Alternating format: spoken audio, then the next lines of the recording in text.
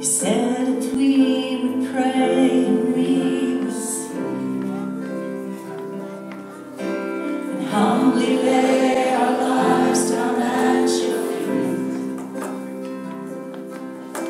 that you would bring us to a place where earth and heaven meet for your glory. Make us holy. So we have come to kneel before your throne, with faith and confidence in you alone. So you would heal our land and overwhelm us with your hope for your glory. Make us holy. Come like a sound of roaring thunder, cover the earth with signs and wonders. Bring an awakening, bring an awakening. Come and consume us with your power. Jesus, we need you in this hour. Bring an awakening, bring an awakening.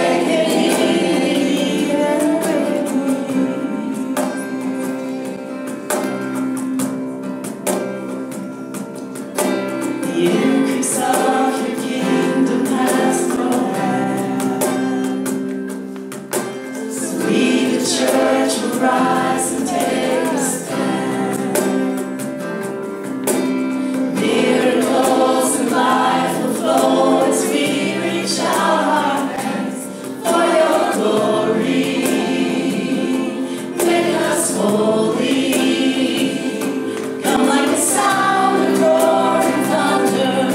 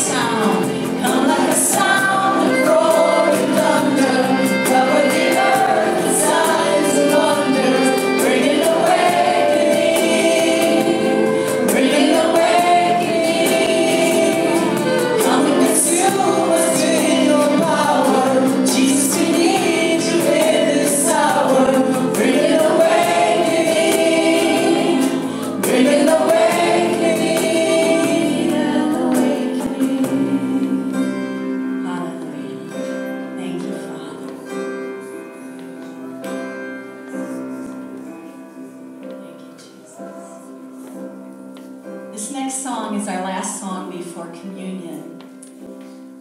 And what I love most about this song is it's sung from God's perspective. A lot of worship songs are sung from our perspective, but this is about God saying that his Son's name is highly exalted. Let's join in worship with us. You were despised, you were rejected, Lord, those who passed by, even averted their gaze from the sight. Such was the suffering you bore for us. Led like a lamb to the slaughter, you spoke not a word, but chose to be silent, though you did no wrong, nor was deceitfulness found in you.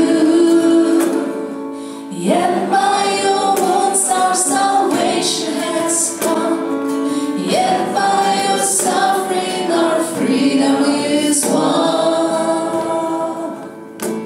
For God has highly exalted your name, he has enthroned you on high, Jesus the name above all names.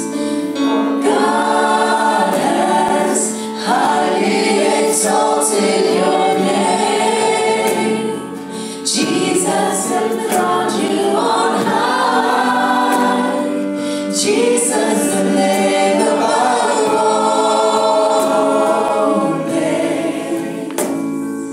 Led like a lamb to the slaughter, you spoke not a word, but chose to be silent, though you did no wrong, nor was deceitfulness found in you.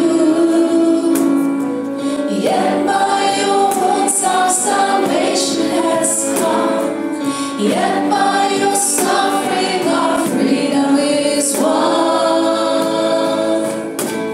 For God has highly exalted your name, he has enthroned you on high, Jesus the name above all names.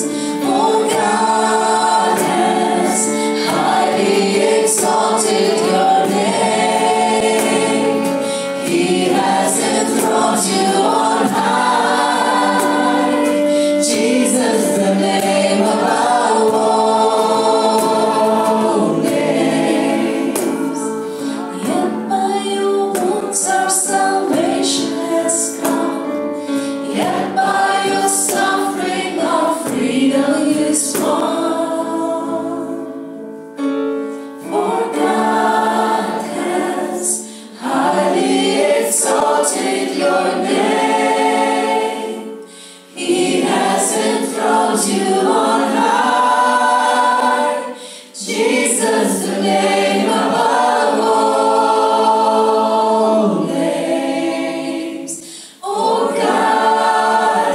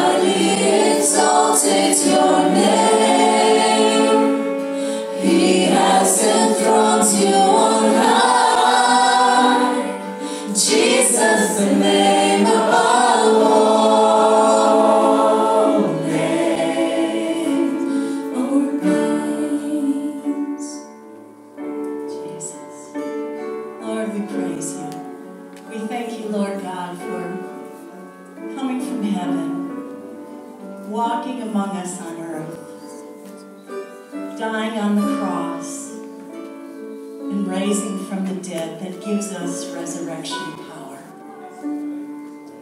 Holy God, be exalted in this place. We thank you for who you are. We thank you for all you've done for us, Lord Jesus. May your name be highly exalted in our hearts. In Jesus' name. Today I want to talk about forgiveness.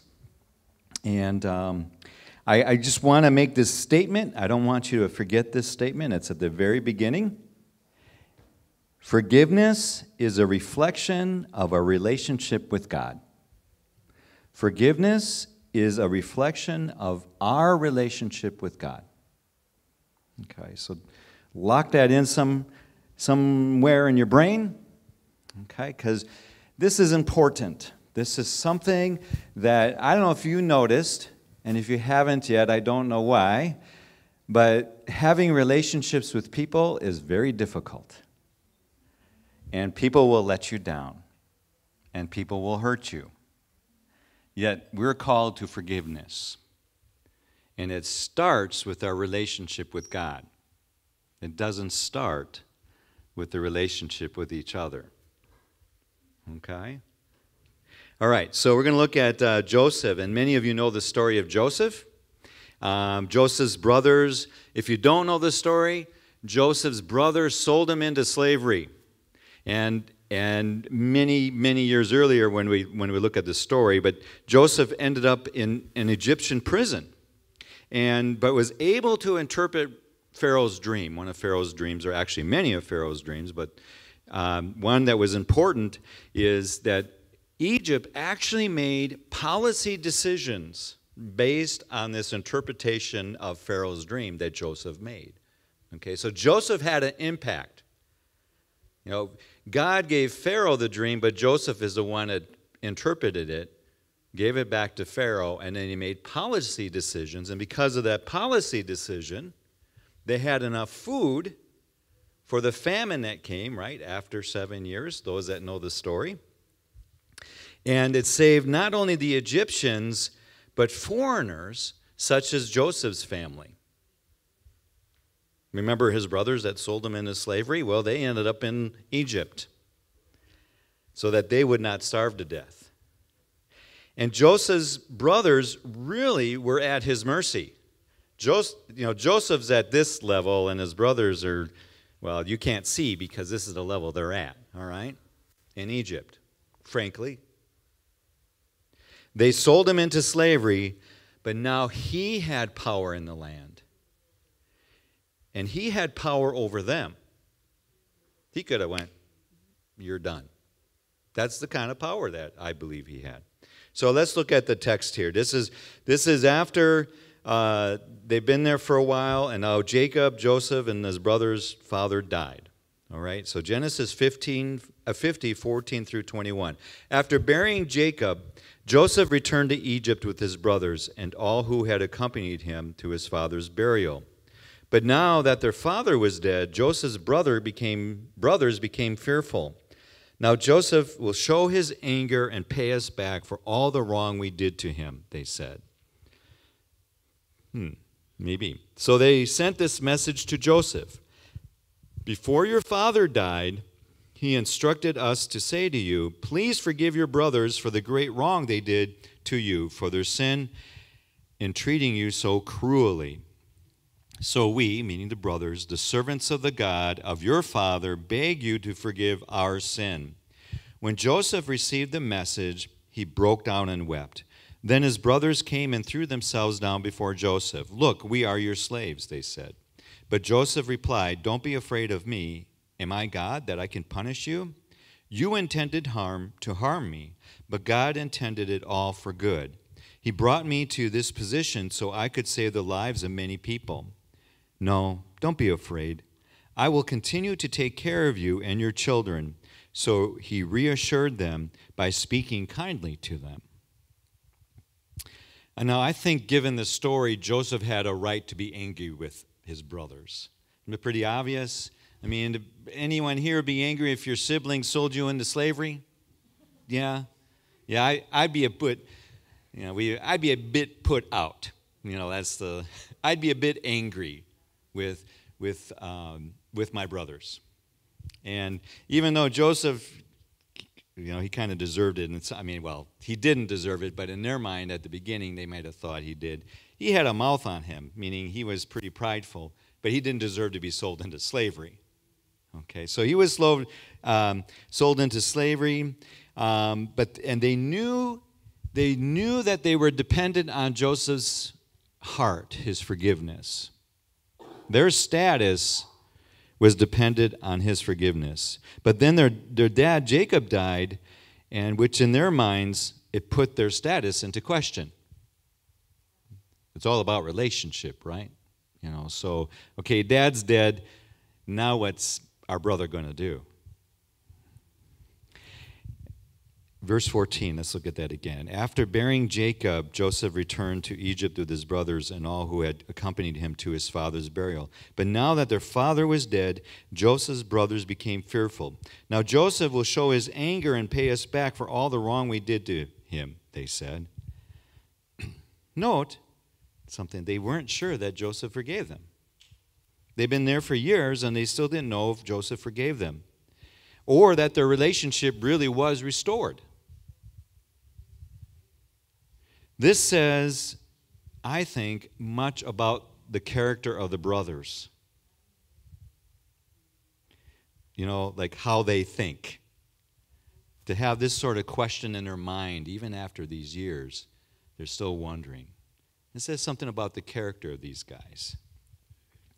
My experience has taught me that those that think I might be treacherous are really the ones that are capable of treachery themselves. All right, so I'm looking at these brothers with a little bit of suspicion. All right, and this is kind of a harsh assessment on my part, but then I step back and I realize something, that there are many of us, many people that are uncertain of God's forgiveness. They wander around and wondering if God really has forgiven them. They have a difficult time crossing that threshold into, yeah, I am fully forgiven because of what God has done.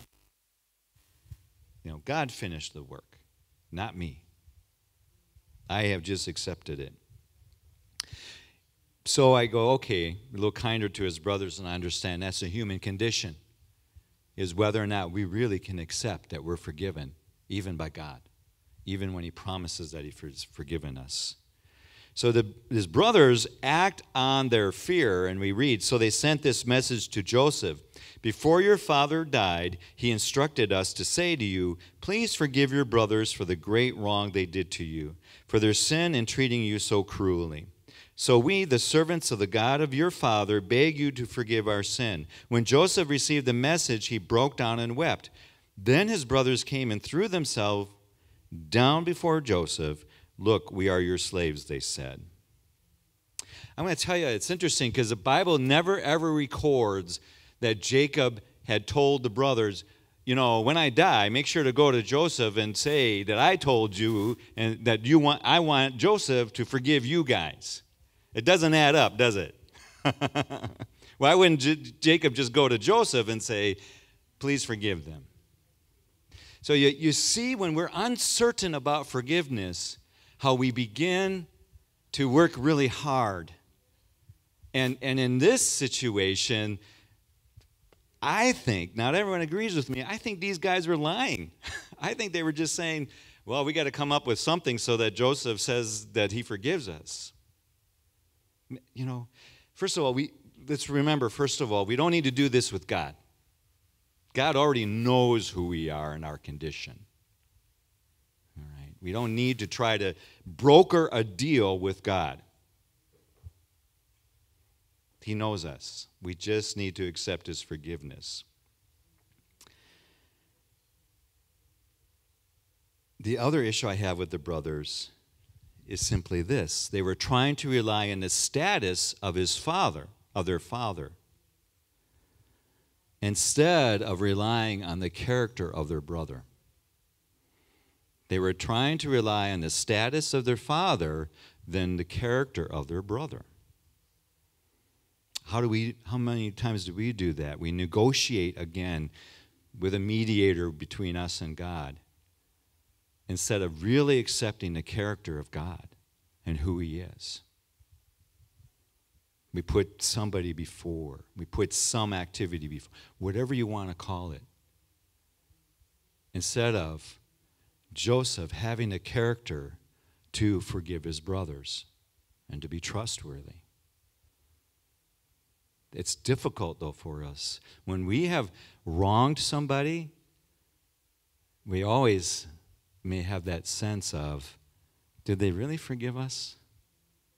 Are we really reconciled? I'm trying to personally figure out just how remorseful these guys were.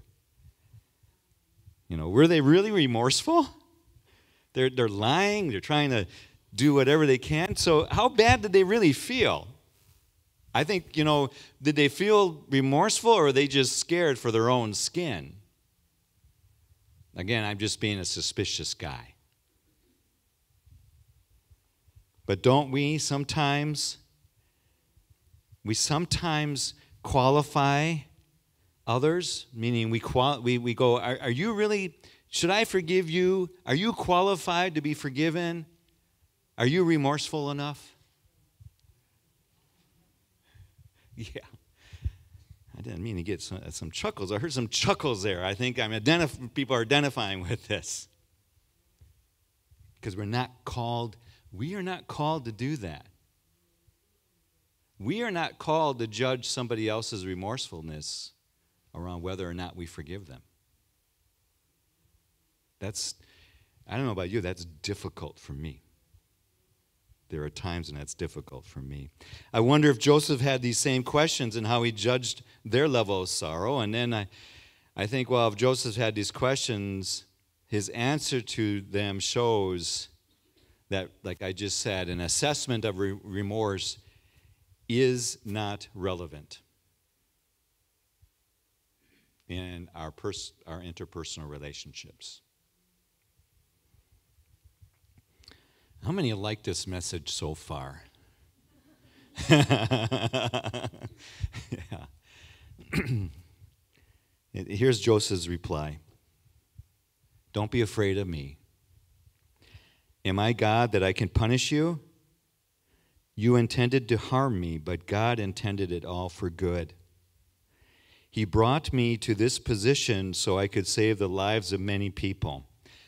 Now, if this was recorded just as he said it, I am really amazed at Joseph. Because if I had been Joseph, I would have said, well, even though I got put in prison by this woman who tried to, seduce me, and I was doing the right thing, and I got in prison for, how long was Joseph in prison? 7 years? And more, 13 years, right? 13 years? Because remember the baker and the butler, and he interpreted a dream, and he, remember me. So I would have made sure the brothers heard all this story before he got to this point. But he didn't. This is the character of this man. He said, God intended it all for good. He brought me to this position so I could save the lives of many people. Remember the policy decision. It was based on Joseph's interpretation of the dream. If he had not been there, who knows what would have happened. No, don't be afraid. I will continue to take care of you and your children. So he reassured them by speaking kindly to them. And asking, am I God? Joseph is illustrating his own understanding of his place. Like we need to understand our place. He is not the judge. We are not the judge. He has deferred to God. God makes those decisions. Our relationships with others, friends or enemies, is really determined, and I'm going to say it again like I said at the beginning, it's our relationships with friends or enemies is determined and regulated by our relationship with God. It all begins with God and our relationship with God. The ability to forgive comes from God's forgiveness of us. If we do not know our need for forgiveness from God and that we have been forgiven, we won't forgive others. Our willingness to forgive is evidence. It's evidence of our own choice to seek and receive forgiveness from God. That's when we really know we understand forgiveness from God, is when we're able to forgive others. It's difficult. Joseph goes on to say that even though they intended to harm him, God intended these events for good. God brought me to this position, so I could save the lives of many people. So not only does Joseph understand his place with God, he also understands the God that he serves is a good God. He works things out. Many of us know that verse in Romans. He works things out. For those that love him, he works things out for good. Keith paraphrase. Okay. None of us give ourselves the freedom to forgive as God wants us to if we don't believe that God has good intentions for us. I want to say that again. None of us are able to really forgive as God wants us to if we don't really believe that God has good intentions for us. Think about being bound up, being pulled behind, I don't know if it's donkeys or camels, not sure where he's going. He's Joseph. I'm sure he's angry, and then he's there, and he gets in prison. And at some point, if he really believes in God, he's like, God has something good. God has something good. Do we have that sort of trust and faith in that kind of God? No matter what the circumstances look like, no matter who is hurting us, that we trust God, that he has something good for this. Again, I understand this is a tall order. Really is a tall order. Because Joseph's relationship with God was right, Joseph was able to have a right attitude towards his brothers. There's no way he could have a right attitude towards his brothers apart from having actually wrestled and struggled and finally coming to a right understanding of God and his goodness. And this is difficult. Now, understand, he did not gloss over what they had done. He didn't just ignore it. He did say, you intended to harm me. Okay? It's not all like, oh yeah.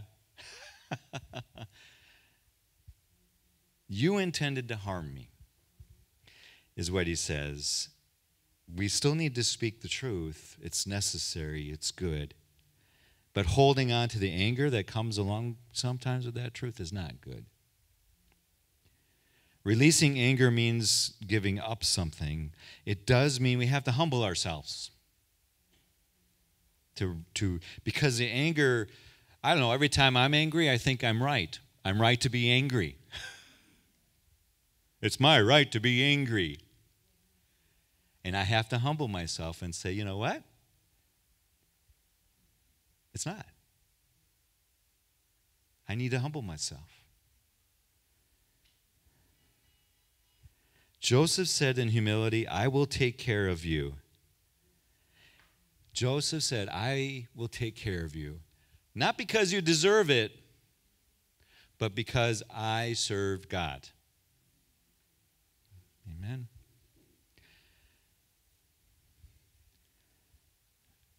I don't know all of your stories, and some of you have experienced pain that would match the betrayal and helplessness that Joseph went through at the hands of his brothers.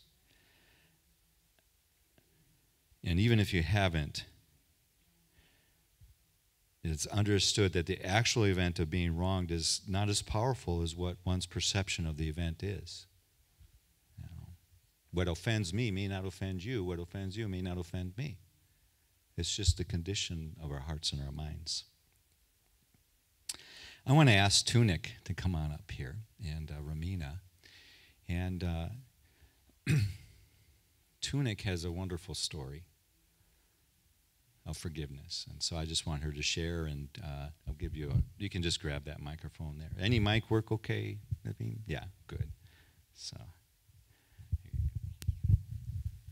Всем привет. Я бы хотела немножко... Hello, everyone. Меня зовут Туник, я учусь здесь в христианском университете. My name is Tunik. I am studying here in Christian University. И я хочу немножко вот рассказать предысторию. And I will tell the story that happened before that.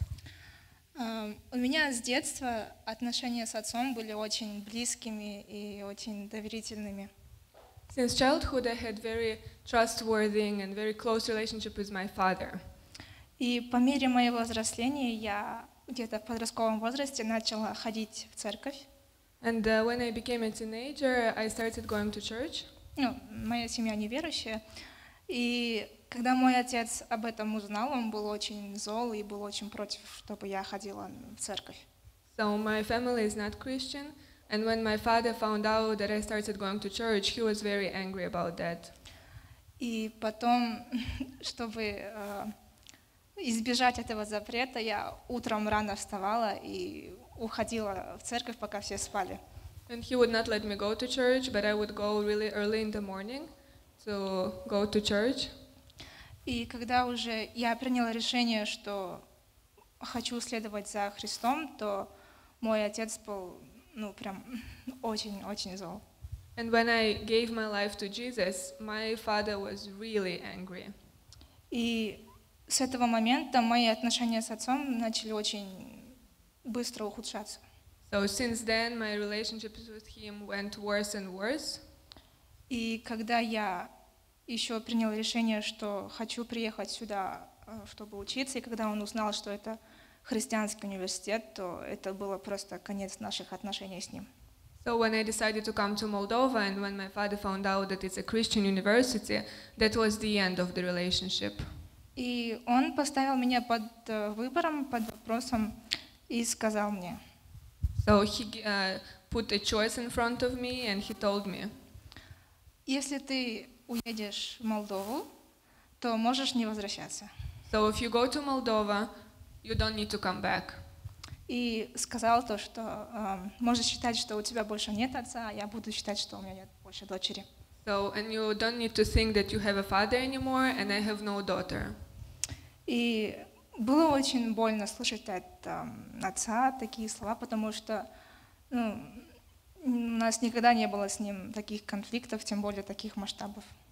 And it was very painful to hear that because we never had such serious conflicts with my father.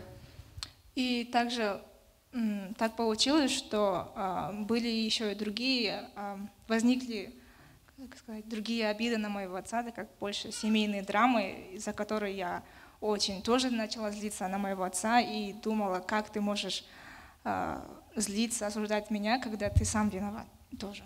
And after that, some family dramas happened, and I became more upset with him, and I thought, how can he judge me when he is doing also bad things? Ну и на его вопрос, как на его, я выбрала, конечно, своего небесного отца. And of course, after he gave me this choice, I chose my heavenly Father. И даже когда я уезжала из дома, то он даже со мной не попрощался. And when I left my home, my father did not even came to tell me goodbye. Было очень тяжело сюда ехать, но я знала, что Небесный Отец, Он никогда от меня не откажется, и Он всегда будет рядом со мной.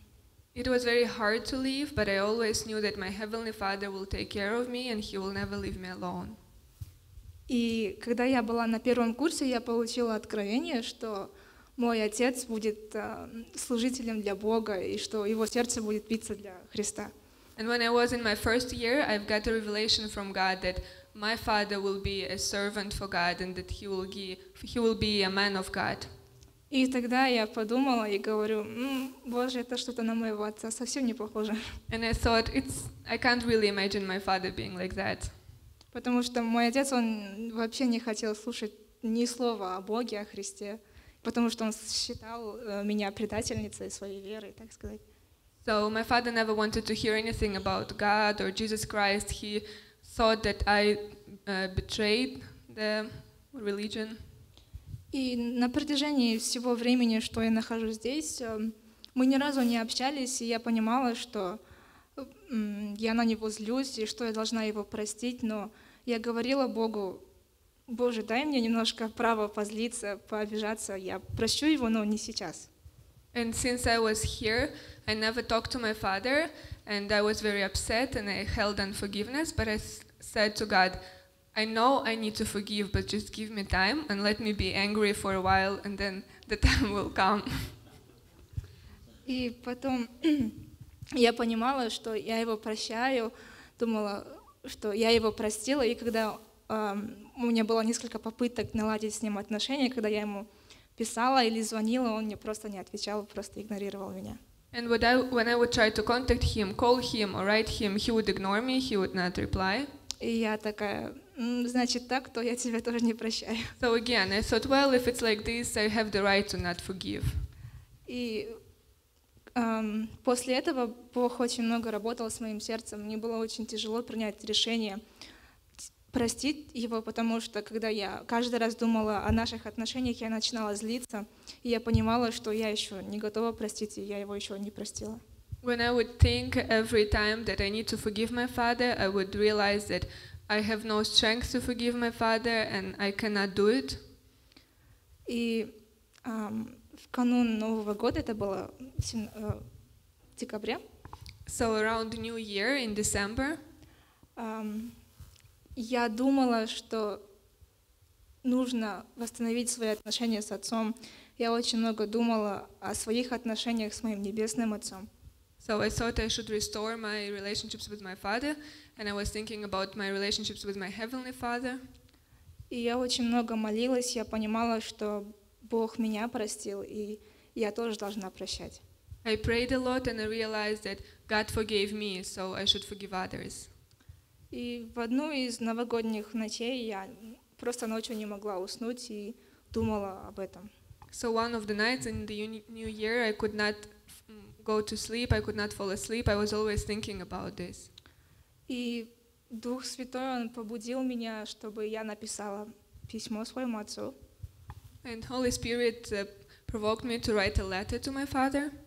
И я просто начала писать очень такое длинное сообщение, и я говорила своему папе, что то, что я его люблю, то, что Бог его любит, и то, что я его прощаю, так как Бог меня простил, и Бог готов простить его тоже. И попросила у него тоже прощения. So I wrote a long, long letter of me saying that I love him and that God loves him and that God forgave us, so I forgive him as well.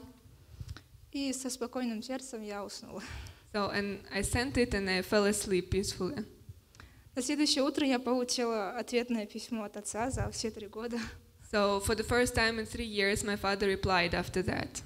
И он сказал, что он тоже очень меня сильно любит и ждет меня, и сказал спасибо, что я его прощаю, и тоже попросил у меня прощения. And he replied that he also loves me very much and that he is waiting for me home and that he forgives me as well. И с тех пор мои отношения с отцом начали больше налаживаться, и все эти утраченные годы на протяжении 3 лет мы сейчас это все наверстываем и общаемся каждый день. And since then, our relationship started restoring, and we talk more, and I feel like we are recovering what we missed in these 3 years. И каждое утро, вы не поверите, каждое утро он пишет мне: «Доброе утро, солнышко, доброе утро», и желает мне хорошего дня, и потом пишет мне: «Хорошего дня тебе, спокойной ночи», и много-много чего хорошего. So, and you probably won't believe, but like every morning he writes me, "Good morning, sunshine. Have a good day. Have a good evening." Да, и это очень сильно меня радует, и я очень благодарна Богу, что Он контролирует все сферы моей жизни, несмотря на все трудности, которые я прохожу, я знаю, что Он всегда со мной. And it brings me a lot of joy because I realize that God has in control all the situations in my life, and He will bring it for good. Да, и где-то в начале недели, когда я думала, что я буду говорить, я видела сон, и во сне было то, что когда я рассказывала свое свидетельство здесь, я видела своего отца где-то сидящего вот здесь и слушающего мое свидетельство. Я не знаю, это был просто сон, но это очень сильно ободрило меня. And in the beginning of the week, when I was thinking that I'm going to share my testimony, I had a dream. And in this dream, I saw that while I'm sharing my testimony, my father is in the audience. It was just a dream, but it was so encouraging for me. Затем я вспомнила о том пророчестве, которое я получила, когда я здесь была первый год обучения, что мой отец, он будет служить для Бога, и сейчас это пророчество для меня больше как не что-то из области фантастики, а что-то реальное, и я верю, что это время еще настанет. So and then I remembered the prophecy that I've got that my father will be the man of God, and now I totally believe it, and I can see that it might happen. И я знаю, что у большинства есть неверующие родители, может быть, кто-то один из них верующий, а другой нет, или другие члены семьи, которые еще не познали Бога. And I know that many of you probably have unbelievers' parents, or one of them is not a believer, or any other family members that didn't come to Christ yet. И я просто хочу вас ободрить, чтобы вы продолжали за них молиться, и верю то, что Бог в свое время даст плоды того, о чем вы молитесь. And I just encourage you to pray, and that God will take care of it, and He will bring fruits of your prayer. Thank you, too. Thank you.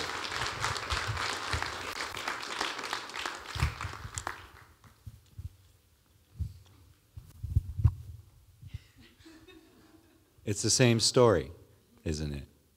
Genesis 50, Joseph and his brothers, Tunic and her father. It's the same story.